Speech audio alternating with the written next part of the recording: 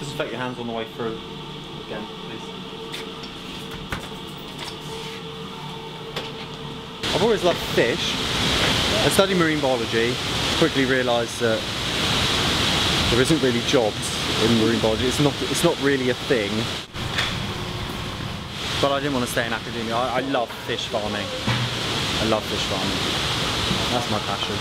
I'm gonna throw a few pellets in and see if they'll get excited. We are the first approved bioengineered animal in the US and Canada. We actually worked with the FDA to create that regulatory approval process. What science was required, what tests, what research, etc.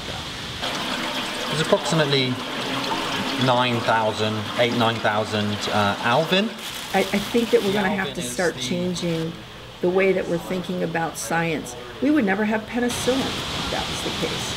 And so we need to think about science as a way to help us with things like climate change and feeding people.